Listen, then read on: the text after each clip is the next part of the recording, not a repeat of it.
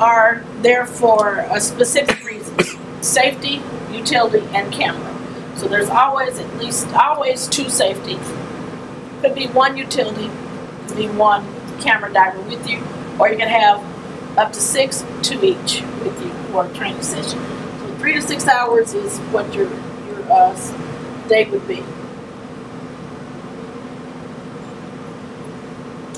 Here's the hyperbaric chamber and the hypobaric chamber and the welcome to the NBL sign. So if a diver or an astronaut gets the bends, they will bring them down. There's a ramp, they'll place them on a gurney, bring them down on a ramp, and bring them down to the hyperbaric chamber. The only reason that they would utilize this is if an astronaut or a diver gets the bends. And even though they're working at just below 1 atmosphere here, they have the ability to get in the bends if they come up too quickly. So they do have the hyperbaric chamber here. Hypobaric chamber is for altitude testing. So they have them both here on site.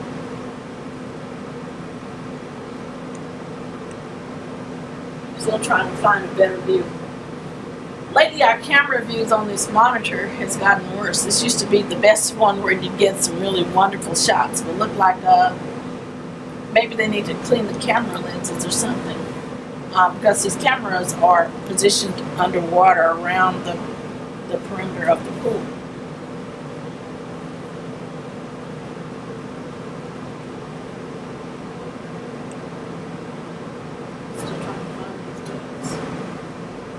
They're making me do this the hard way because they've changed them. They've changed our channels because they usually be 8 and 9 hours. You should always know. I go to one of those. You're going to get an up close view of each astronaut. But this is the umbilical is their lifeline. That's where the water, two-way communication, and the nitrox that they're breathing flows through those umbilicals to this suit. The backpack, as you can see, has holes in it as well, so it's not the real thing. But I call it the faux backpack. But it is to scale. Everything is built to scale, but it's simulated to the weightlessness of what it would be out in the microgravity of space. You can see the weights around their ankles.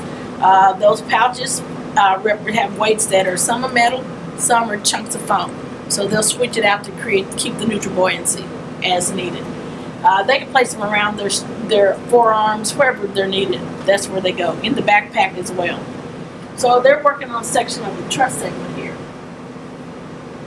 Now I don't know if they have audio, but two-way communication is by a little helmet that they wear. It's not really a helmet, it's actually a cap. They call it a Snoopy cap. It looks like kind of a faded brown and white stripe type of cap. You slip into it, mics extend off to the side of your face, and you plug into the system inside the backpack unit there, and you have your two-way communication. The nitrox that they're breathing here, all of that right now today is going through that umbilical. But the nitrox is 46% to blend to the nitrogen. So it's a high concentrate of oxygen to nitrogen for endurance. So if you're diving, this is actually double what a diver, probably double what a diver would actually breathe. But it gives them the endurance they need to stay down for that 3 to 6 hours.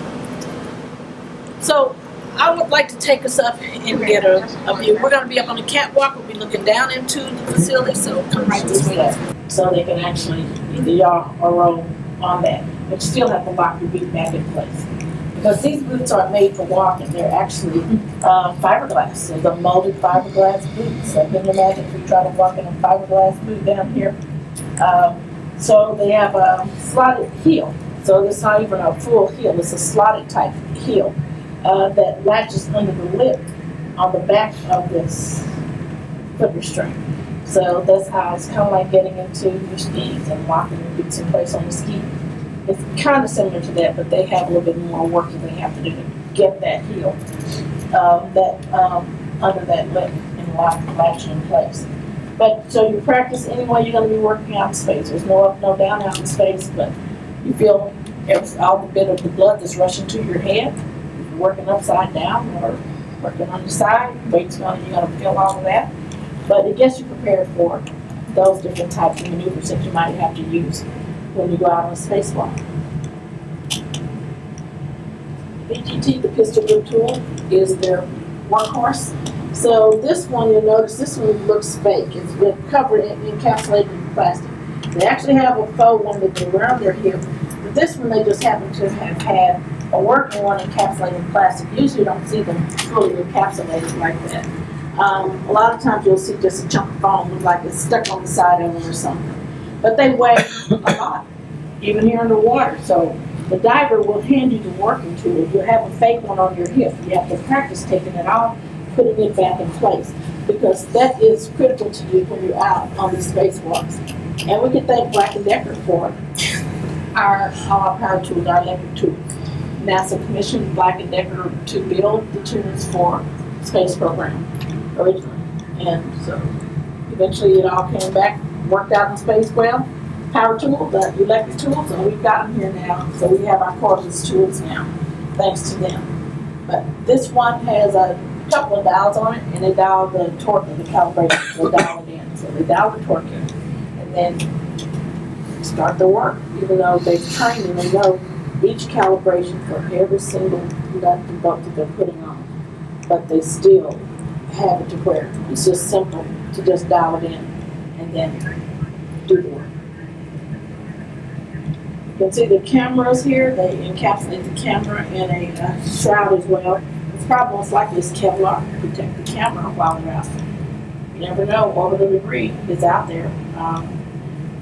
Some of them you can't, they can't detect. NORAD can't detect every single little tiny piece of orbital debris, but a lot of they can too. Things from the size of a dime or a quarter up to bigger pieces that you can actually visibly see. But anything, a fleck of paint or whatever, it could be broken in the area. And if it hits something, they're protected as much as they can. The outer level of this suit is Kevlar. It's about 7 layers. Some of these suits have 11 layers to them. Kevlar is the outer layer. And they probably create the shroud that they use on the space station power plant, as well as where they put their cameras and equipment in. And there's another phase of that where Sierra Nevada is actually going to be contracted for the second phase of that. Sierra Nevada was in competition with Boeing and Orbital, as well as Boeing, SpaceX, and Blue Origins. The solid rocket boosters will be used in 5-stack design. The shuttle RS-25 engines are being brought forward, as well as the idea and concept of the surface module with the capsule itself. So we'll see more of Orion a little later on today. And this is where I have National Partners train as well.